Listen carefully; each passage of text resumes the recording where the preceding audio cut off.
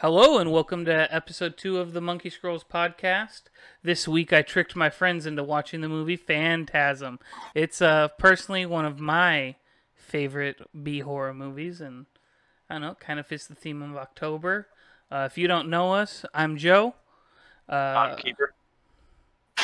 I'm Caleb. And we're going to talk a little bit about this film. Before we get into it, I'll give a little rundown about it. It was made in 1979, made by Don Coscarelli. I'm definitely saying that wrong. There's no way I have it right. He has directed, written, edited, and photographed is part of his credits for this movie. And he's done a few other movies, all the Phantasms, because there's 5 of them. For some reason. A movie people might actually know is one called Bubba Hotep. It has, what's his face? Bruce Campbell. It has Bruce Campbell in it. I couldn't remember his name. And he also directed the Beastmaster movie in 1982. Which, was hot trash. So, there's not much to be really expecting out of this movie, but I thought it was it's a really fun little jaunt, and I'm heavily nostalgic for it.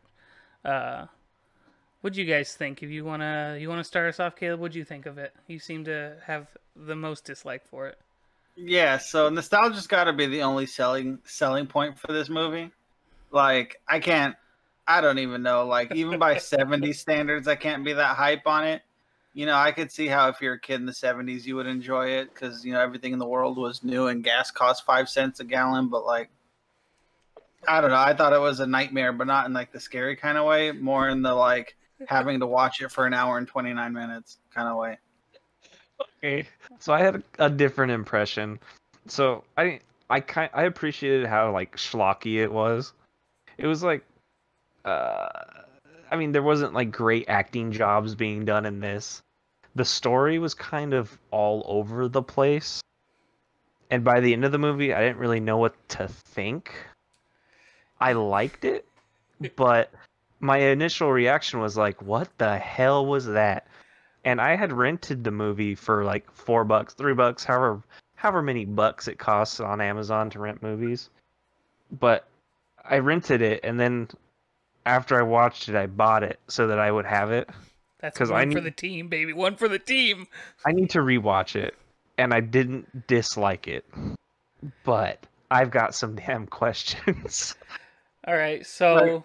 So the moral of the story is there's this woman who's a brother fucker going around fucking all the brothers, but it turns out she's actually an 8-foot tall man named Tall Man. And what she does is she kills these brothers, and it's suspected maybe the mother and father too. Who knows? They're taking everybody.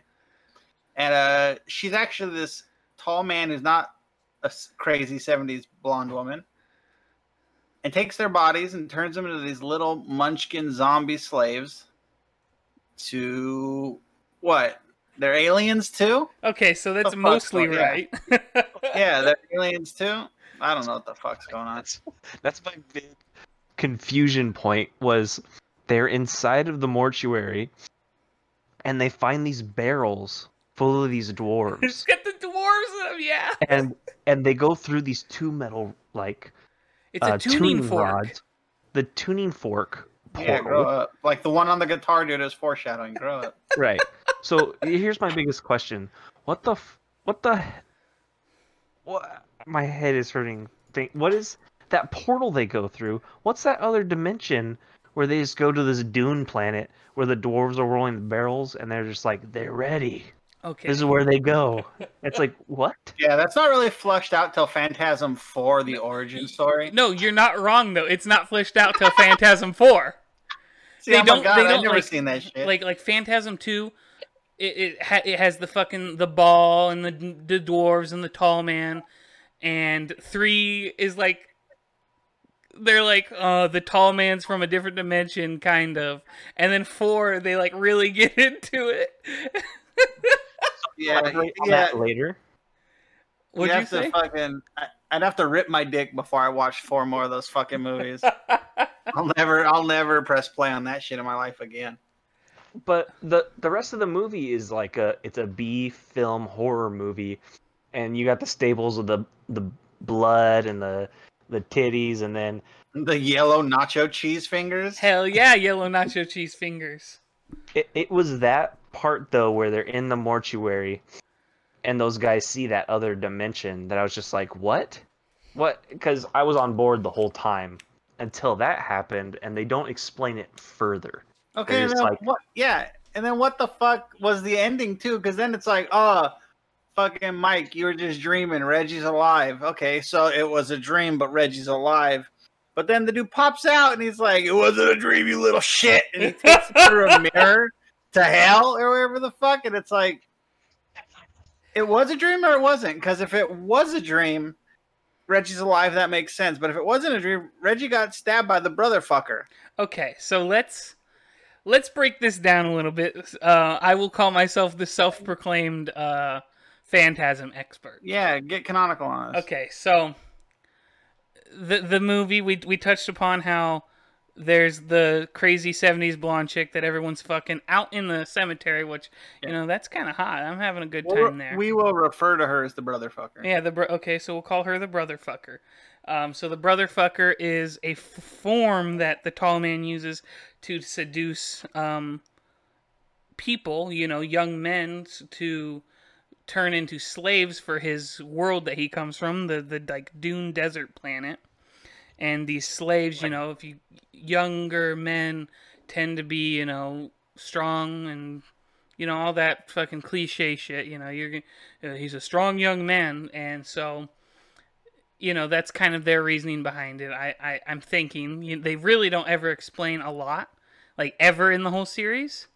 But so they're in the they're in the cemetery fucking.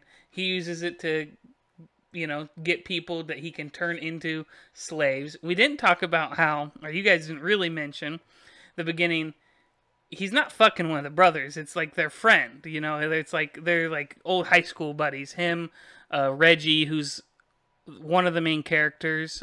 Jody is one of the other main characters, and then Mike. He's the younger brother. He's like the main character throughout the whole series. Pretty sure Tommy was her brother too. Tommy is not. Tommy is their friend. And Reggie's a friend too. I think you have paid attention to the movie. But so I don't think that was clear. I mean, sure, whatever. It wasn't clear, but anyway, so he the tall man kills him, and they go to the funeral, and then and then they're at the funeral, and Mike is secretly like watching his brother everywhere he goes because their parents have died recently. I think they say like in the last 2 or 3 years they died in a car crash, and so Mike is like obsessed with following his brother Jody around everywhere so he doesn't leave him because he thinks that he's gonna leave him. I don't know why he thinks that, but after everyone leaves, Mike's still there, and he watches the tall man lift up Tommy's whole fucking casket like it's a bag of groceries, like it's nothing, and put it into the hearse. And that just scares the shit out of him. But then it just jumps to Jody being seduced by the blonde chick from the beginning. Like, they don't go into anything else. Yeah, there's no care that went into creating this.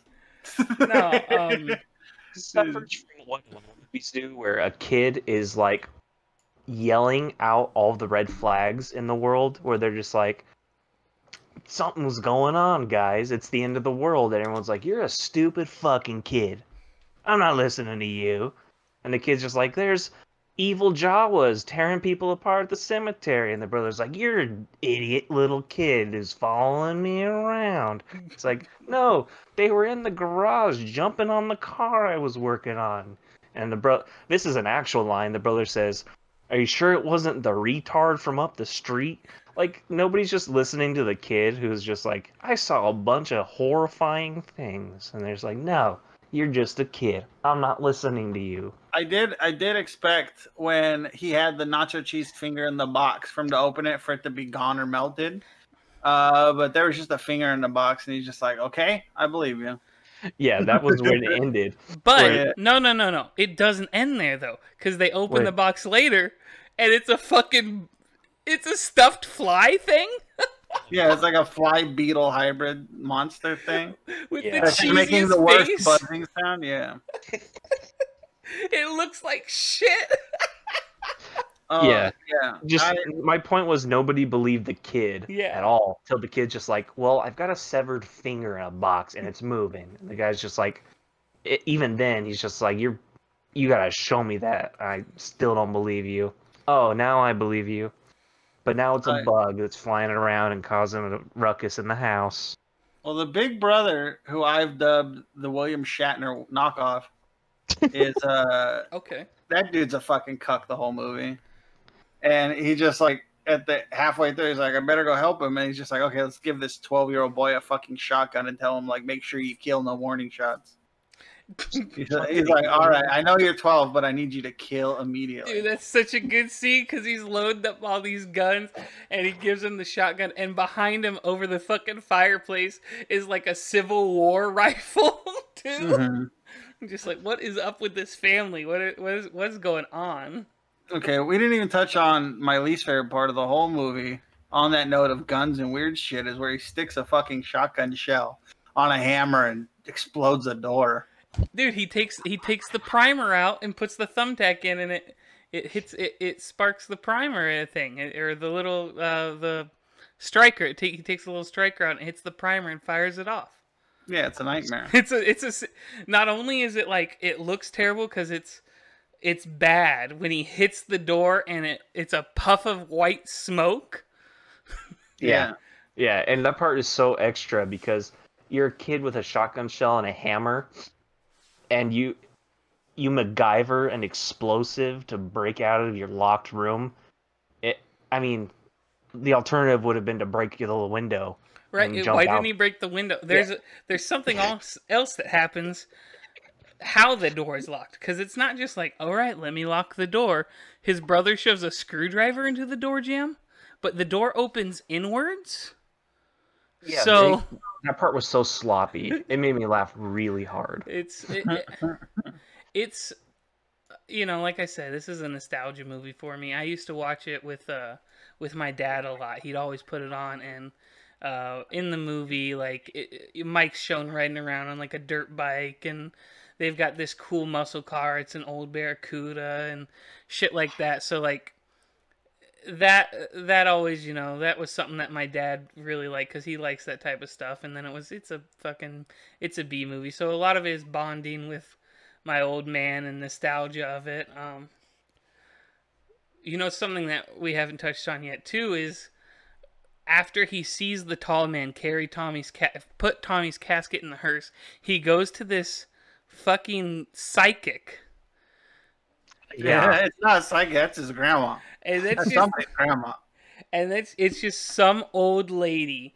Well, a blonde girl answers the door. I don't know. She's not very important, and she's got a star on her cheek, it looks like a tattoo. And I think they're trying to imply it's like a birthmark or something, maybe.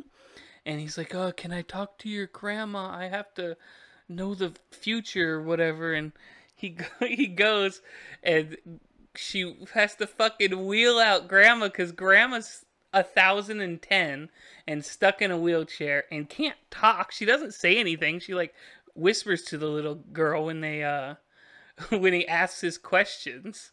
But grandma's also got a fucking like tattoo of a star in the middle of her forehead. I don't know what they're going for with that. That's how I felt about most of the movie. It was like, how did they even come up with this, and why? Why? Where he like you ever been on the come down from LSD in the 70s, bro? That's how that movie came out. They straight up rip Dune off too. The black box comes out and they're like, "Put your hand in it." He's like, "What's in here, huh?" Oh, And this hurts. And she might as well have said the fucking Bene Gesserit line incomplete and just been like, fear is the mind killer. Because she's just like, fear's what's causing you pain. Don't fear. That part pissed me off too, because I was like, okay, he's gonna fucking see through the fucking veil and get through this. At the end of the movie, he's like, okay, don't fear. Some headstones popped up. I'm all right. He takes a fucking step and then falls in fucking quicksand with these zombie hands pulling him down. And it's like, what was he not fearing for? He didn't fucking. You just don't fear, man. He didn't use that to win a single exchange. He's like, don't fear. Still gets ripped down by zombies. There's like, don't fear. And he points a knife at fucking the brother fucker, and it's like, I don't know what the fuck was going on with that movie. No, it's yeah, it's 100% all over the place at all times. Yeah. it was all over the place. And what I didn't really like was that like there's no rules for the supernatural powers of the tall man. It's just the kid is running at some points, and just weird, random paranormal stuff is happening around him. And it's like, what part of this is the tall man? Is there something to the cemetery grounds? I don't know what's going on. And at any point, like you said, anything could happen where hands are grabbing him out of quicksand. There's a flying metal ball with blades on it that With drills no into your explanation. head. There's just There- zero there are exposition in this evil- whole movie. Yeah, there's evil Jawa midgets running around. I didn't know what was happening half the time. And it was crazy. There were some cool shots though. Oh yeah, There was yeah. some Talk about cool that. Like, what was your cinematography. favorite scenes? You know, my favorite scenes were probably inside of the mortuary where they stack the bodies, where they've got that weird marble wallpaper. Mm-hmm. And then there's a cool scene where the kid and the tall man stand off, and that you don't know what's gonna happen. And then the kid just books it, and the tall man runs after him really awkwardly. That part I really liked. I don't know why. It stuck with me. I remembered it. I don't know. What's your favorite scene out of that movie? Oh shit, man! I think one of my favorite scenes has to be, dude, the shotgun scene is classic. I can't get over that he puts a thumbtack in a shotgun shell and a hammer. That's pretty good. When they first go to they find the portal thing too. And they open it, and it opens to fucking Arrakis, and you're like, there's just no explanation why. Like, So what's your going favorite parts are my most confusing parts, because the kid could have broke out of his room with the hammer instead of like MacGyvering an explosive, and then the weird portal room. So your favorite parts, I was the most dumbfounded, waiting for like explanation. Okay, so I think my absolute favorite part though is definitely the silver ball scene where he's there, because the you can't deny that the mortuary scenes, they look cool, they're framed really well, and a mortuary is fucking creepy. No one likes to go to a funeral home unless they're some type of sick fuck, but they're all framed really well, and he's running down this hallway that seems like it's way longer than it is because of it's just so similar, everything looks the same. It seems never ending, almost like a maze, and it's this ball that he doesn't know what it's going to do necessarily until he gets grabbed by this fucking dude who comes out of nowhere. And when he dodges it, it digs into this guy's face and drills into his skull and starts shooting blood out the back. But the mortuary scenes are hands down the best part, just because it's like an actual good like cinematography moment. Things are framed well. It's not super confusing. Well, it's like confusing in the way that it should be, because you're supposed to be, with Mike in that scene, running through this nightmare place, basically, of death. It definitely felt like the director had some scenes, and he had ideas in terms of like, oh, what if a cool flying ball is killing people? And what if there are Frankenstein monsters or not? It sounds like he had a lot of really cool ideas that he then had to write a story around, and he just included everything. No, nothing was left undone in his mind. He didn't, because you could have like whittled it down to like 2 or 3 things and made the movie more cohesive. But he's just like, no, there's no limits to the tall man's power. He's gonna do everything. His chopped off fingers are gonna turn into bugs, hands coming out the ground, flying machines. He just did everything. He didn't give himself a filter. And I don't know if that makes the movie better or worse. Well, I I think it, think the biggest part too. So it's it's this guy's like third movie he ever made. He's 25 years old. It was shot on like everything about this movie is your like standard B movie cliches, but I feel like it's one of the early enough movies where it starts them. It's made seat of your pants for $300,000. They're only filming on weekends. It's almost just a bunch of friends and amateur actors who are in it.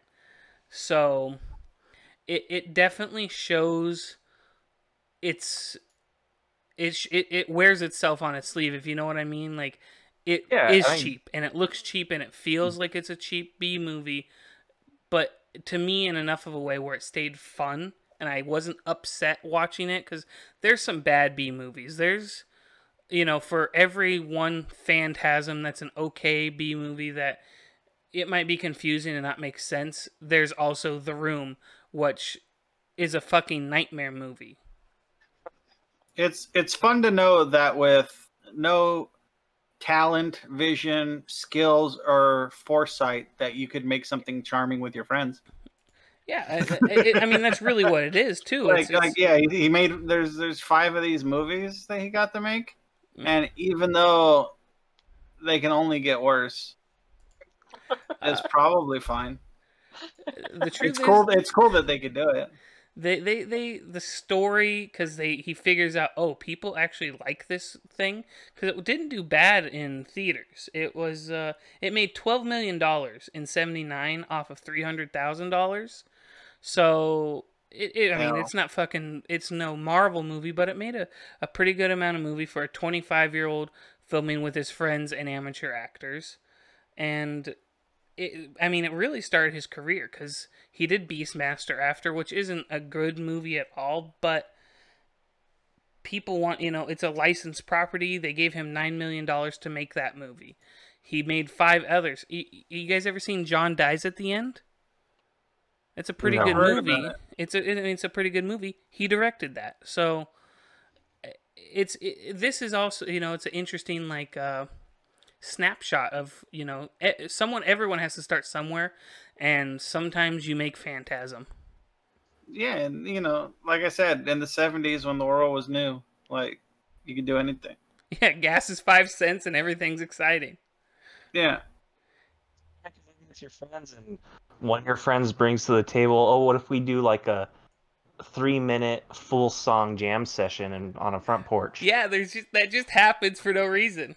So for me, the whole film really can get summed up with one scene, and it's the scene where after the kid wakes up for the dream and he's going to bed, Reggie's just like, I better fucking strum some chords and sing a song, and he's singing and humming this melody that probably sounds fine, but while he's singing and you hear the audio from him and the guitar, there's terrible fucking keyboard horror movie music playing while he's singing, and it's just dissonant, disjointed, terrible sounding, and awful to look at. This movie could be summed up by one scene for me with when he sees the tall man lift the casket, and then it cuts to him taking the binoculars he's using down, and he mouths, "What the fuck?" The movie did a lot of really funny cuts to the kid's face to show what you're supposed to be feeling. Uh-huh. Like when he's spying on his brother in the cemetery, and it just cuts to him and he smiles like, He's just It like, does "All that. right, my brother's getting some right there." Yeah. Yeah. I really like when the tall man is just. This part stuck with me. He just says, "Boy, he loves the boy. boy," and it just initiates a chase sequence. That cracked me up. It was good.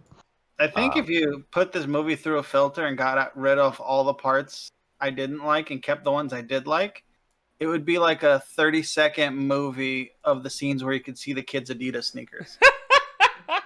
Yeah, that plays for you. Yeah, it would end right at the part where the thing takes the sneaker off his foot, and the credits would just fucking roll. And I know you guys have absolutely zero history with this movie. I'm very glad you guys watched it. I appreciate it because uh, I knew what I was getting into when I watched it, and I tried to warn you guys, but I don't think I warned you quite enough. Oh, it's no. I like plenty of terrible things. You guys just ask yourselves. Yeah. So it's no biggie. I'm not surprised. It just I didn't have the nostalgia, so it didn't track for me. But Yeah, it's definitely. If you don't have the nostalgia, or even the the like B movie tendencies, like because B movie horrors are different than watching just like a normal B movie, because there's a yeah. heavy amount of cheesiness and suspension of disbelief they expect you to have when the blood looks Mhm. like nacho cheese. Yeah, I did all the like what are they called? The Toxic Avenger, that company. Yeah, trauma films. I did all the trauma films like in high school and stuff, so I got all of that B horror movie shit out of my system. So now it's like harder for me to watch. I kind of peaked at Thanksgiving. I think everyone should peek at that movie. Yeah. Nice tits, bitch. So like, maybe that's the next one. Kiefer, you seen Thanksgiving? I think we watched it together. Okay, good. Yeah, and no, you didn't warn us. You didn't warn us for this movie, but I did end up. I mean, I liked it for all the things that made me laugh, and also for some of the cool shots from the movie. Like, there's some cool scenes that I don't know. The whole every frame is a photo sort of mentality. There were some cool scenes that were kind of artistic, but I mean, overall, the movie's probably pretty average. Yeah, But I liked it. I liked it. yeah. One thing I always thought was interesting about this series of films, because, like I said, it's nostalgia bullshit for me. All of the movies star the same actors playing their characters. That's pretty So cool. there's like an actual continuation, except the second one. Mike is played by a different actor, and I don't know why he did that. They bring him back for the third or what? Yeah, Mike the which also the actor that plays Mike and Reggie, their names are Mike and Reggie, so they really stretched there to, you know, uh, for that. But yeah, he's not in the second one. They got a different actor. This movie did relatively good for a cheap B movie, so their next one had a bigger budget. And I'm not sure if maybe the original actor for Mike wasn't available, or they wanted to try and hire someone who had more acting cred. That one I don't honestly know. I couldn't find a whole lot when I was doing my little bit of research. But I like that there's a whole story, and it's fucking nutso and makes no sense even once you start getting deep into it. So, but to me, if I had to, well, let's say, would you guys suggest this movie? Caleb, would you suggest it? Only if I truly hate the person I'm suggesting it to. Okay. Kiefer, would you suggest it to someone? You know what? I would suggest it to certain people. Okay. But overall, you know what? I would. I would recommend that you watch it and choose whether or not you like it for yourself. Yeah, I can see that. I would recommend this movie if any. It's October, spooky October. I would always, someone says I want to watch a B horror movie, I'd say, dude, you got to watch Phantasm, because it's like it is the horror movie to me. But that's just that's 100% from nostalgia, maybe. What would you rate it out of 10? As an actual movie, I'd say it's pretty average. Maybe like a 5 or a 6. It's not going to shatter your fucking world. We talked about the story doesn't make sense sometimes, but there are some good scenes, and there's world building that has a payoff, but they didn't know it was going to when they made this. So yeah, I'd say it's average 5 or 6. I'd agree. I'd say 5 or 6. If they had somebody doing editing and made it a little bit more coherent, I could say it was like a solid 6, maybe a 7. But as it is, I'd say it's probably a 5. What about Okay. you, Caleb? So for me, it starts at 1 based on pure quality. It goes up to a solid like 8.5 once those Adidas sneakers come into frame. It dips down to 1.5 when the sneakers get ripped off in the middle of the movie. So I'm going to settle around 1.5. Okay, so we got 2 averages. We got 2 5s and a 1.5. That's not great, but this is definitely a movie you have to watch and judge for yourself. Because I love it. Yeah, I want you guys to watch it. Everybody, go watch it right now. It's got a special place in my heart. But yeah, I think that's it for our little episode this time. Unless there's anything more from you guys. I might have picked our next movie because there's one I wanted to watch, and it looks like it has a terrible rating, so we might go for that. Well, perfect. Well then, we're gonna keep up doing these weekly when we can. We do have personal lives and real world things that we have to do. Hopefully not forever, but you never know. So yeah, let's see what are we gonna do next week then, Caleb?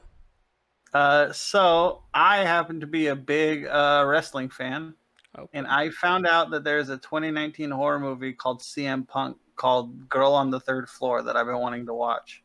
So let's watch that. I have absolutely no idea what that is, but I'm down. I'll watch it. I'll watch it by next week. Yeah, Girl on the Third Floor. All right, so next week we'll be talking about Girl on the Third Floor. You couldn't see me just now when I heard you suggest that, but my face went into my hands as I tried to hold back tears. Have you seen it? Or... No, but I saw the trailer. So, there you go. It's going to be interesting. You guys watch Phantasm. You pulled through this one, so it looks like I'll be watching. What's it called? Girl on the Third Floor? Girl on the Third Floor. Oh, fuck. Okay. Revengeance is mine. Well, join us next week for Girl on the Third Floor. Thanks for listening, guys.